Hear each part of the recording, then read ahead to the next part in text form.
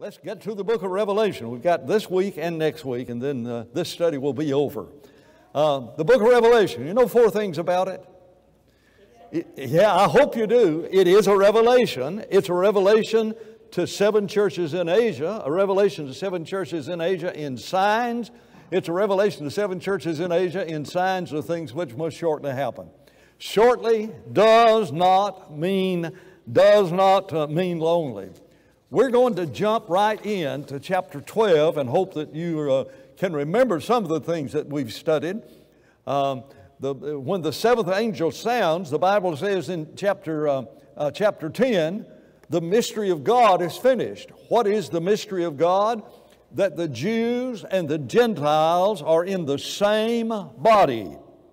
As long as Jerusalem exists, as long as the temple is there, there is division.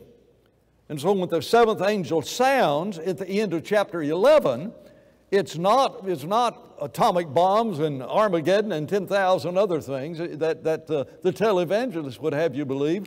The Bible simply says the 7th angel sounded, and here's the key statement: the kingdoms of this world have become the kingdom of God. In the Old Testament, the kingdom of Judah was the kingdom of God. And so when the 7th angel sounds, the mystery is finished, and the mystery is that the Gentiles are going to be in the church, like the Jews. There will be no difference. There will be one body, not a Jewish body as in the Old Testament, and the Gentiles excluded. We will be fellow heirs inside the one body. So when you get to chapter 12, and we've already studied this, when Jesus, the man-child, is born, we look at that chapter, and there's that pregnant woman who's giving birth to this child. And the pregnant woman, by the way, after giving birth to the child, in the latter part of the chapter, flees into the wilderness, and she's there for 1,260 days or 3.5 years. That's an important date because chapter 11 says that is how long Jerusalem was going to be trodden underfoot by the Gentiles. The Bible emphatically says this, that, the outer court is to be trodden underfoot for 42 months. During that 42 months, the women and her children are in the wilderness for 3.5 years, 1,260 days, being protected by God. The child that was born to that woman is Jesus. And so when he ascends into heaven, and the key word in that chapter is now the kingdom of God has come. It is at the ascension of Jesus that chapter 12 discusses. He was born on this earth. Satan tried to destroy him. But when he ascends into heaven, he receives the kingdom. Salvation comes and the kingdom comes. And when that happens, Satan is cast out. He has lost his power hold over mankind through the fear of death. Jesus, Hebrews chapter 2 says, by his death, delivered all mankind from the fear of death. And he destroyed the one that had that power, and that is the devil. And so when Jesus ascends into heaven, Satan has lost his trump card. We know the resurrection. In the Old Testament, they struggled to even know if there would be a resurrection. They wanted to believe it, but the Bible says immortality is brought to light in the New Testament, not in the Old Testament. And so when Jesus ascends into heaven, Satan is cast out in that warfare that happens there. What does he do whenever he arrives on this earth? Look at chapter 13. Chapter 13 deals with only the short time that the devil has on this earth. And in chapter 13, the beast of the sea has 7 heads. One of them has received a mortal wound. Underline that every time you see it. The Bible just keeps talking about it over and over again. And that beast looks like some of the beasts that are in Daniel 7 that are world kingdoms. Chapter 13 says that that beast has that mortal wound. And then it says that beast was empowered and it ruled every nation, every tribe. It ruled the world. And Satan arrives on this earth and empowers that beast, giving that beast the power to deceive the world, to blaspheme God, and to do all of these things. And that's exactly what happened. Jesus ascends into heaven. Satan comes on this earth, and he has three allies: the beast of the sea, the beast of the land, mentioned in the last part of this chapter, and the woman. And she has not been mentioned at all, but she is the key figure. While she's not been called the woman, she has been mentioned. She is Babylon. She is the great city. We'll talk a lot about that in the latter part of this class. The Bible in chapter 17 will explain about this mortal wound. We're not going to look at that yet. We'll be in chapter 17, but that's found in chapter 17, verse 9 and 10. He overcomes the saint, the beast does, and is given authority, and there's that expression, over every tribe and every tongue and every nation, and all the world worships the beast. What's that all about? Those saints in those 7 churches, it's a book written to them. What government is being worshiped? There is Caesar worship that's going on. It started with Julius Caesar, and every Caesar, in one way or another, has deity attached to his name. There were temples erected, even in the 7 churches, where you could go and worship Augustus, or where you could go and worship the goddess Rome. They understood what that was all about. We have trouble understanding because we're not a part of that history, and everybody understands. But there's a second beast, and that beast comes out of the land, and it is the beast that causes individuals to worship the first beast. That beast is given miraculous power to deceive the world. Does not the New Testament talk about lying wonders over and over again in the writings of Paul? Why? Because they were there. They were there in the 7 churches of Asia. They had to distinguish between the lying wonders of Satan and the true wonders of God. And it's obvious that God made a real difference in that. Who is this beast? The answer is found, if you have wisdom, let him understand the last verse of chapter 13. He has a number, and his number is 666. What does that mean? Roman numerals have numerical values. I think of X being 10, I think of V being 5, and those other numbers that you know. In the Greek, every Greek letter had a numerical value. And so you could write down your name and in a code tell somebody your code. Graffiti has been found where a young man had written on a wall, and it was found by archaeologists that my sweetheart is number 1240. You know, and that's like carving your initials in the tree, DJ plus JK, you know, and it is, there's a code. JK knows who it is, DJ knows who it is, but it's a code. And so here is a coded name. Look at 666. Look at the last verse. It is the number of a man. It's somebody on this earth. Who is it? Those individuals in the 7 churches immediately knew who it was. I don't know. I don't need to know, or God would have told me. All they had to do was to look around who was persecuting them and add up the numbers, and it would jump out at them. Now, it is possible to put the name Nero in this, but is it Nero? I don't know. Could it not have been some local official in Asia among those 7 churches?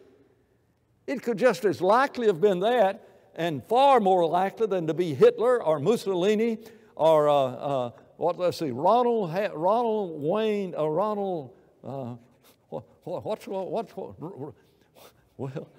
Reagan's middle name. What is it? Ronald what? Ronald has 6 letters. Is his name Wilson? Ronald what? Okay, whatever it is, got 6 letters in it, and Reagan's got 6 letters in it, so the beast is Ronald Reagan. And I told you last week that I fixed up an Excel file that I can make your name equal 666. You let me give the numerical values to your name, and I can make your name equal 666. What? Wilson, okay, Ronald Wilson, thank you very much. Ronald Wilson Reagan, 6 letters in each of them. But that's what individuals have done. Now then, the end of that beast, by the way, is mentioned, and that is that it is headed into perdition, and we shall see that in this study either this week or next week. In chapter 13, that beast of the land says that if you don't worship the beast, you can neither buy or sell or get gain. Those individuals in the 7 churches would immediately know what that was. We know by secular history that there were certificates given to individuals who had worshiped Caesars, like not a Social Security card, just a statement signed by the government official. I have seen this individual worship and the name of the Caesar, or offer incense to the name of the Caesar. So if you've got that, you got a passport to go wherever you want to go. The other aspect of this was the abundance of trade guilds. In Asia, almost every trade had its own trade guild, and each of the trade guilds had their own gods or goddesses. And so for a person to be a member of the trade guild, he had to be a part of the union, where as a part of union meetings, they poured out sacrifices or offered animal sacrifices to the goddess or god who was taking care of that trade union. What's a Christian going to do? I can't be a part of that. I am not going to be a part of that. And if you don't, you can neither buy nor sell or get gain. We don't understand that. But they understood it because it is a letter to the 7 churches in Asia. And I'm glad that that secular evidence has come along. I would know that much about it without even knowing what it is. But archaeologists who've given us some insight by discovering some of these certificates that have been put out. I guess that's the most of chapter 13. The devil only has a short time. Let me look down at my notes, and near the bottom part, these churches immediately knew what the mark was. No way to work unless the trade guilds, and each of them worship their own idols. The number 666. We understand Roman numerals have a value. Every Greek letter has a numerical value, and it represents a code. My sweetheart is 1240, so the code is the code number of the beast. I don't need to know. I can guess, but my guess, if I told you exactly who I believe it is, you still wouldn't have any assurance that's who it was. You know, there's no need for me to know. I know what that 666 is. It is the number of a man. It's not your Social Security, you know, being tattooed in your forehead or something like that. You know, it's not, it's not all of the things to tell evangelists. Let's get to chapter 14. This is where we're starting today. I want to go through 4 chapters. Fasten your seatbelts. When you get to chapter 14, you're introduced again to the 144,000. They are this time before the throne of God, and they are singing the praises of God. That's in the first 6 verses of chapter 14. Now, when you get seeing these individuals singing the praises of God and the new song that nobody could learn except those who understood it, you probably would have understood it, because our spiritual songs are only songs that you and I understand, and pagans don't have an idea when we're talking about the old rugged cross or some of the songs that we sing. And so the world could not know that song because they did not know the Jesus of the Bible. The first angel in chapter 14 flies through heaven with the eternal gospel to proclaim that gospel to every tribe, nation, and language and people.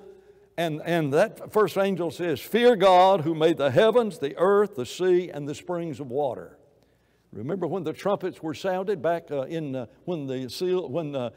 trumpets were sounded back in chapters 7 and 8 and 9 over in that area. It's probably 8 and 9.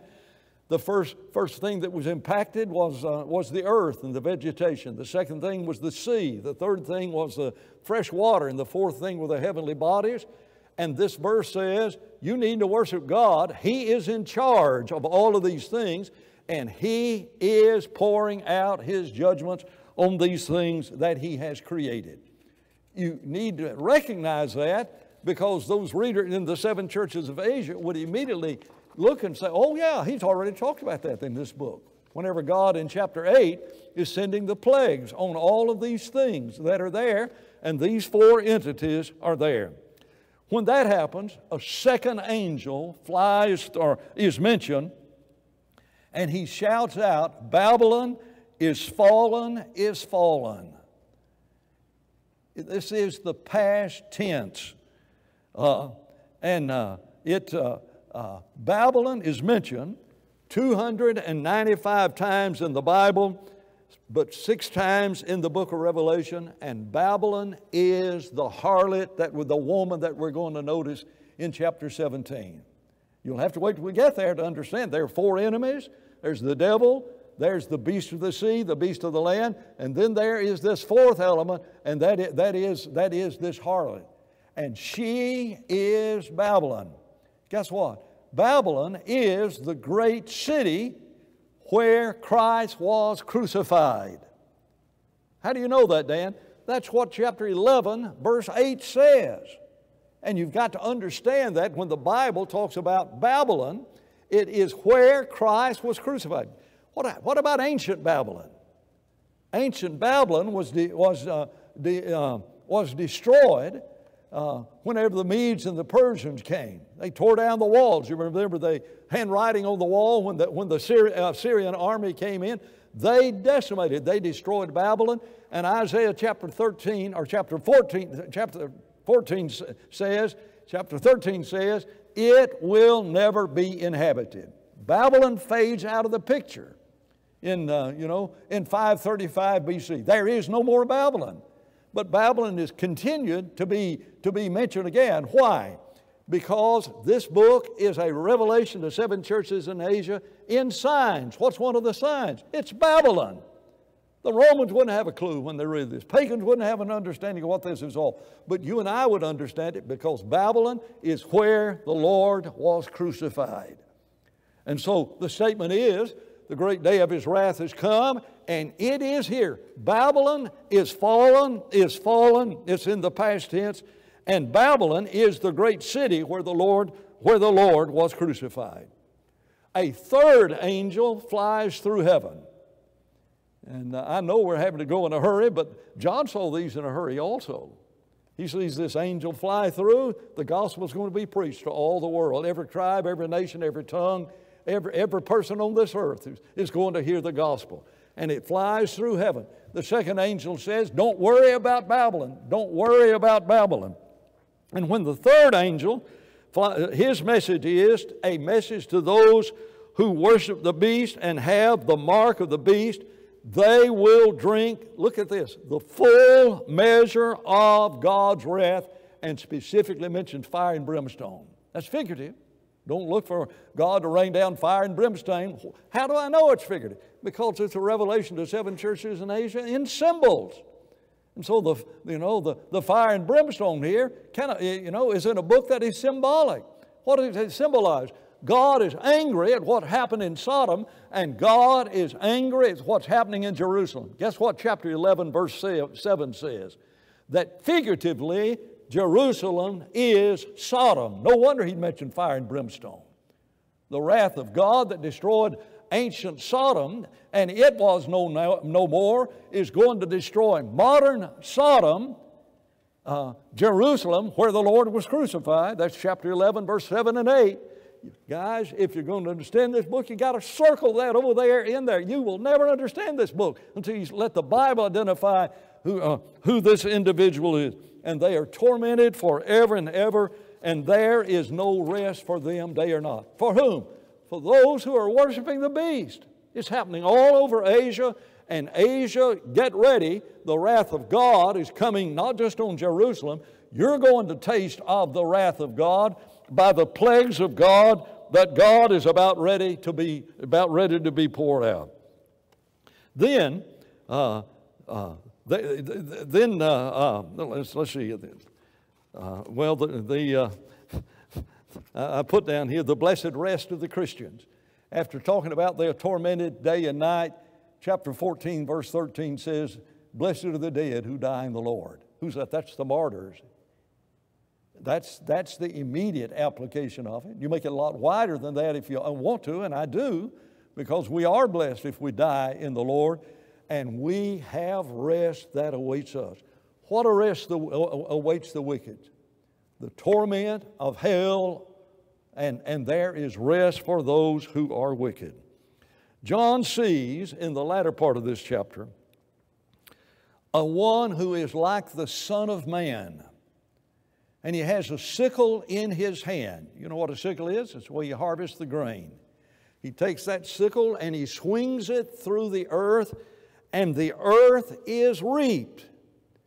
When I first read this years ago, I thought this is the final judgment. Oh no, this is not the end of the world. This is another judgment, and this is not a judgment of the wicked. You've got to understand this. The wicked are judged by that second angel that is there, that where he harvests the earth, and he throws these individuals, those who worship the beast, into the winepress of the wrath of God.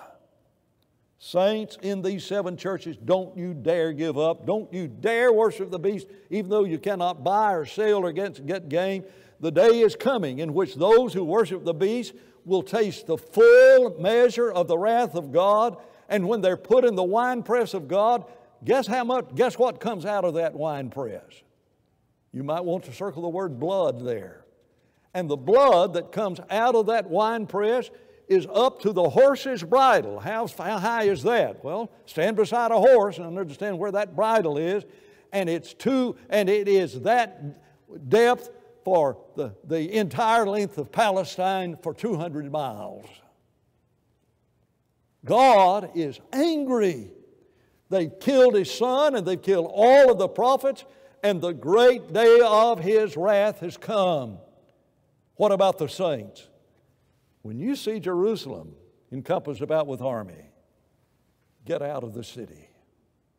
Get out of the city. Why? Because God is trying to keep you from being hurt.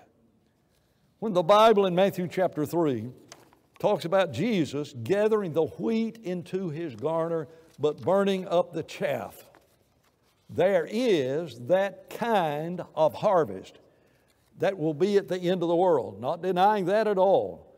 But in the book of Revelation, there is the assurance to these individuals in these 7 churches in Asia that you are going to be able to be protected from the outpouring of the wrath of God. Now then, when we get to chapter 15, I guess I'm through with chapter 14. I believe that's the last thing. Yes, the blood going for 200 miles. In chapter 15, John sees 7 angels with the 7 final plagues. These plagues are about to be poured out upon the earth and vegetation, on the sea, on the fresh water, and upon the heavenly bodies. When in chapters 8 and 9 they're poured out, it's only on 1/3. Now it is the full measure of the wrath of God. Jesus says, when you hear of wars and rumors of wars and famines and earthquakes and pestilences before AD 70, He says, these are the beginning of sorrow. And so the things that are transpiring as signs for the destruction of that city are only the beginning of the sorrow. And now, the fullness of the wrath of God. He sees those, John sees those in chapter 15, who have gained the victory. Guess what that word is there? Overcome. What's this book about? To him that overcomes, I will give. Overcome, overcome, overcome, overcome.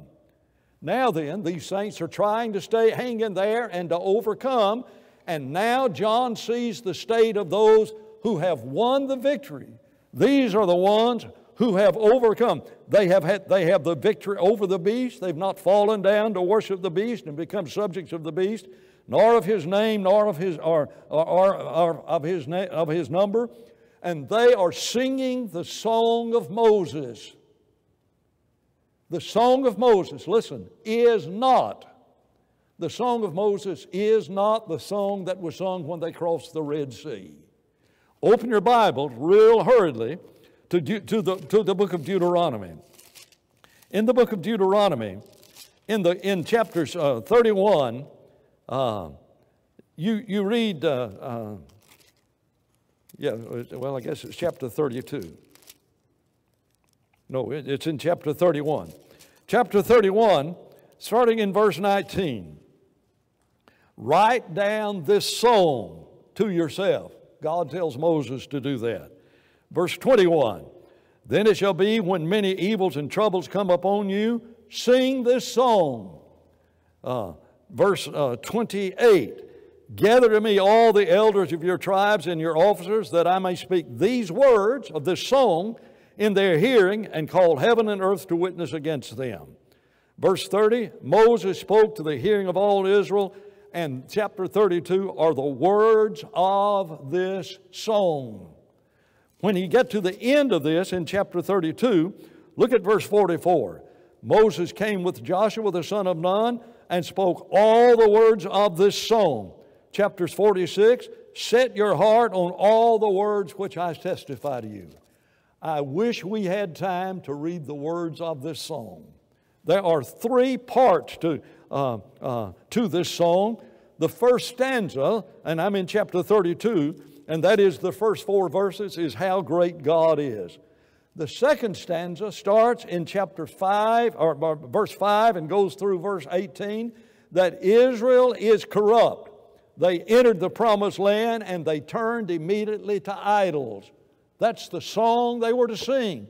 They were to teach this song to their children. God is great. God delivered us out of Egypt. And when we got in the promised land, we turned to idols. Starting in verse 19, the third stanza is, because of what we have done, the wrath and the vengeance of God has resulted, and the Jews will be rejected. The Old Testament foretold the rejection of the Jews so that the Gentiles might come in. Look at verse 43. And oh, how I wish I had time to read the entire psalm, but look at verse 43. When you get to the last refrain of this song, here it is. Rejoice, O Gentiles, with His people, for He will avenge the blood of His servants and render vengeance to His adversaries. He will provide atonement for His land and for His people. Gentiles, rejoice, you're going to be His people. He is rejecting Judaism, and it's prophesied in the Song of Moses, and they're singing it in heaven, that God, they rejected God, and God rejected in them. Well, we got the Song of Moses. Let's look at chapter 16 of the book of Revelation.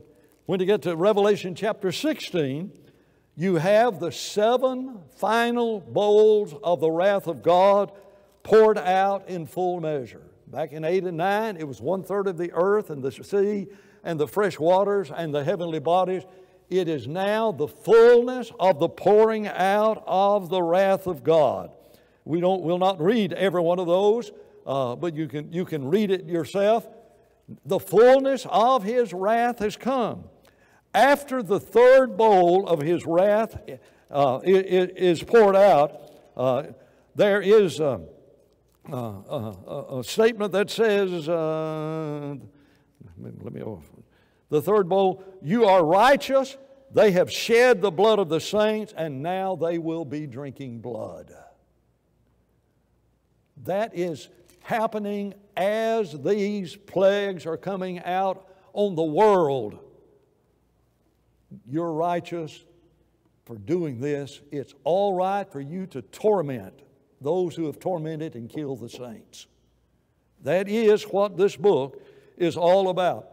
When the 6th angel is poured, the 5th bowl is poured out on the beast, and there's darkness and there's no repentance, but the beast continues to blaspheme God until the fullness of the coming of the wrath of God on the beast, and we'll talk about that when it comes. When we get to chapters 19, they just continue to blaspheme God. The 6th angel pours out his bowl on the river Euphrates, and coming out of that are 3 frogs representing the king that go to the kings of the earth to bring them to the battle day of the God Almighty. He brings them to Armageddon. Armageddon is a geographical place. It represents in Jewish history what the Alamo means to Texans. It represents in Jewish history what Pearl Harbor represents to Americans. Iwo Jima, Pork Chop Hill, My Lai, is that how you say the Vietnam situation? 9/11. What happened at Armageddon? All the way through the Old Testament, there is a conflict between God and evil, between the righteous and the wicked, and over again, guess what happens? The righteous win the battle. And that's what this is. It's not, well, there's a little valley up there, you know, that's 15 miles wide, perhaps that wide, and maybe 20 miles long, and they're going to bring 200 million horses right up into that valley. The Soviet army is going to bring its army there. The Muslims are going to bring their armies there. And we're going to have the Battle of Armageddon. No, it's not a literal battle. It is the outpouring of the wrath of God whenever these kings are brought down to be a part of God bringing judgment on evil people, and that is on the Jewish nation. That's what Armageddon is. It's a figurative use of it. And you'd be amazed how often in the Old Testament, had time we could look at all of those, but we simply do not have time. It's difficult to cover the book of Revelation in a rapid way. This gathering is relating to the coming of Jesus. Look in chapter 16, verse 15. In my Bible, it's in red letters. Jesus says, I am coming. I'm coming like a thief. And what's he talking about? He's talking about when Jesus brings judgment on Jerusalem. God came in the Old Testament, chapter 19, Isaiah chapter 19. He came in a cloud in the Old Testament. He came in a cloud in the Old Testament. The seventh bowl is poured out, and a voice says, it's completed. What is completed? The mystery of God is now complete. The Jews and Gentiles are in the same body. That's what this book is all about. And that's why when the seventh angel begins to sound, the mystery of God is finished. And Ephesians 3 said that is when the Jews and Gentiles were equal inside the one body. There are physical manifestations when that seventh bowl is poured out. Babylon's evil deeds are remembered by God. God remembers all of the saints. And He remembers all of the apostles. And by the way, by the time this book is written, secular history is right, 11 of the 12 apostles have been martyred. How's God feel about that? He remembers it, and He gives to her the cup of His fierce wrath. That's what chapter 16 is all about. The description of the fall of Babylon is found in chapter 17 and 18. We've got 12 minutes to cover 17 and 18. Fasten your seatbelts. There are 4 enemies in the book of Revelation. We keep repeating this, hoping that you'll get it. There's the dragon, beast of the sea, beast of the land, and this harlot, this woman that is about to be introduced. What do we know about this woman? We know that she is the object of God's judgment, and she's riding on a beast, a scarlet beast. You remember what color the dragon was? A scarlet beast. And this beast has 7 heads and 10 horns. Isn't that amazing? Remember, one of the horns has received a mortal wound. And she is drunk with the blood of the martyrs of Jesus. I want you to look at this. Is hussy a good word? I want you to look at this hussy and how she's dressed and everything. And she's got a cup in her hand. And guess what she's drinking? Not champagne. She's drinking down the blood of the saints. It's figurative. And she is drunk on the blood of the saints. At the end of this chapter, we will discover that the 10 horns turn against the woman. They are a part of the beast, and they turn against the woman, and that beast destroys the woman. Who is the woman? Well, who on earth is drunk with the blood of the saints? You think it's got to be all of the Jews. Jesus says, Jerusalem, Jerusalem, thou that killest the prophets and stonest those that are sent unto thee, that upon you may come all the righteous blood shed on this earth. You've killed all of the saints, and you've killed the apostles. And the Bible says, and the beast is going to destroy the woman. You know when that happened? In AD 70. When that beast, the Roman government, came down against the city of Jerusalem and brought the worst tribulation there's ever been on this earth. If you want to understand the wrath of God, read that part of Josephus when he described the tribulation where they're eating their own children and they're eating every varmint there is in the cities. They're chewing on their leather boots. They're eating the refuse, the manure of animals, and they're dying. In fact, in that worst tribulation, 1.1 million Jews died. You're talking about a Holocaust. We're talking about in just a 4 or 5 months period of time, 1.1 million Jews. The Romans tore the wall down. Guess what? Overnight, the Jews rebuilt the walls using human bodies. Guess what the Romans did? They started crucifying people. And they crucified so many people, they ran out of wood or ran out of a place to put the wood. The message got out. The people are swallowing their jewelry. So in one night, those Jews who were fleeing the city, it's too late now. You should have left when the Roman army came down.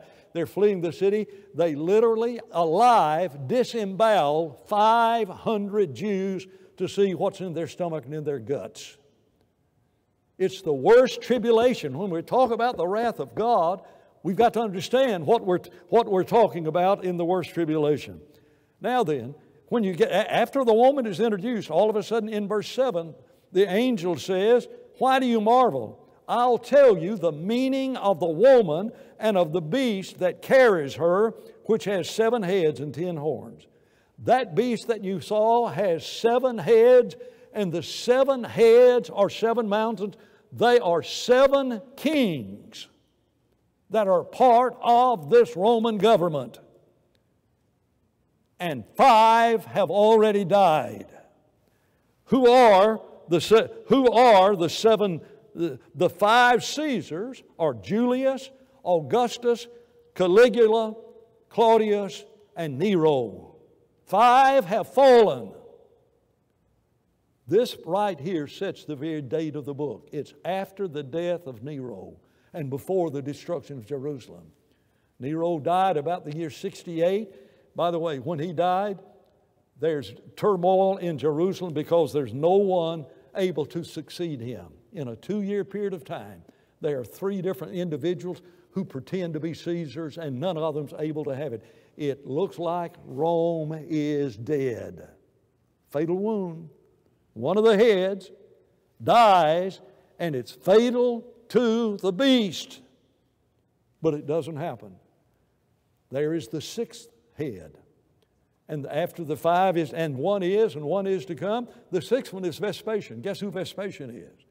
He is the Roman general that Nero sent to destroy Jerusalem.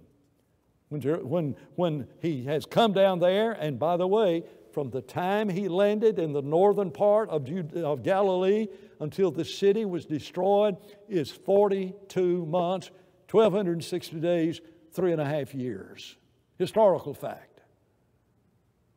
They're going to trot under the city, the holy city, for 42 months.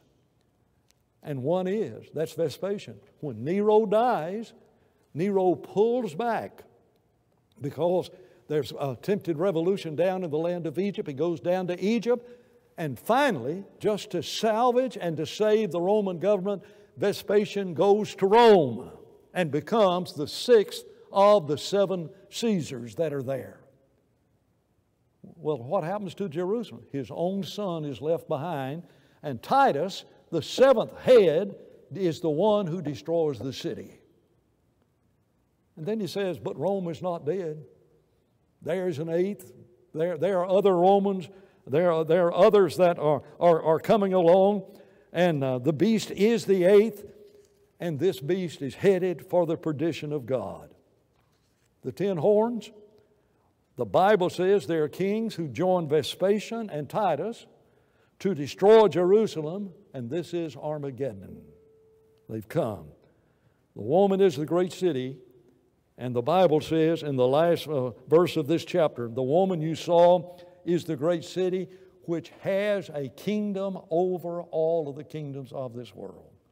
They were God's chosen people. I know the King James says reigns, but the word reign is not here in the Greek. Has a kingdom over, better than all of the others, the kingdoms of this world.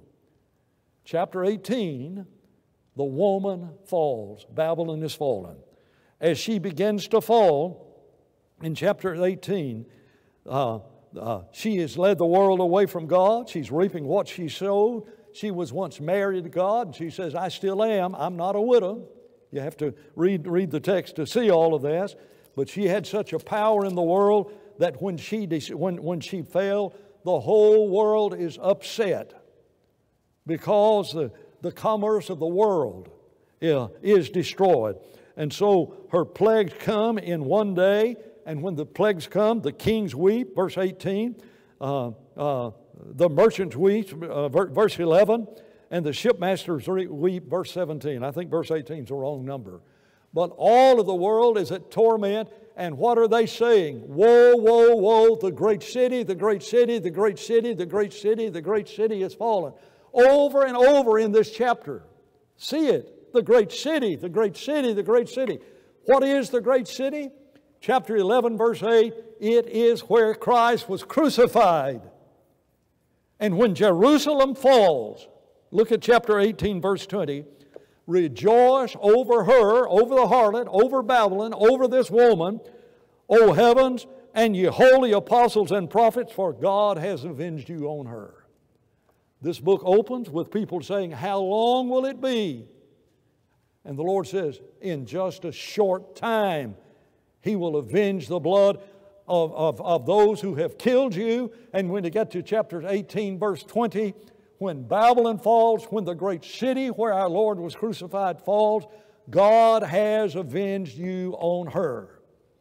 And in verse 24, and in her was found the blood of the prophets and the saints and all that were dwelt on this earth. Jesus says in Matthew chapter 23, verse 34 and 35, upon the city of Jerusalem will come all the righteous blood shed on this earth. If you want to understand this book, look at the parallel in thought between 1820, 1824 in the book of Revelation and Matthew 23, verse 34 and 35. You've got to understand, God brought vengeance on Jerusalem for killing all of the prophets, and that's what this book is all about. Jerusalem is fallen. 10 times in the book of Revelation you find the expression of the great city. And we read through here and never even notice it. That's why when the Bible says the great city is where the Lord was crucified. Angel takes the stone in the vision, throws a millstone that sinks into the ocean and gets out of sight. And the Lord says, and that's what's going to happen to this great city. God has avenged you on her. The first enemy has been conquered. The 4 enemies, beast of the sea, beast of the land, the dragon, beast of the sea, beast of the land, and the woman is destroyed. What does that leave? It leaves the beast of the sea and the beast of the land. And next week, in chapters 19, we're going to see the rider on the white horse with the sword going out of his mouth, conquering the world and destroying the beast, both of them. And they're cast into a lake of fire and brimstone. That only leaves the devil. Guess what chapter 20 is all about? It is the fact that the devil is bound. He's ruined Satan, and Satan is bound, and he'll be bound for 1,000 years. Is that literal or figurative? Those saints in those 7 churches would have no way of knowing until the year 1001.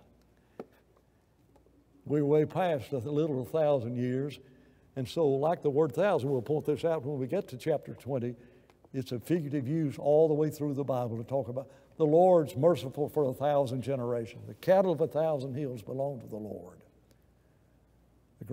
The souls have cried out saying, Lord, avenge us. And when you get to chapters 18, he's avenged her. Chapters 19, he's going to avenge the beast and the beast of the sea and the beast of the land. And chapter 20, he's going to avenge the devil. That's where we're headed next week. Thank you very much.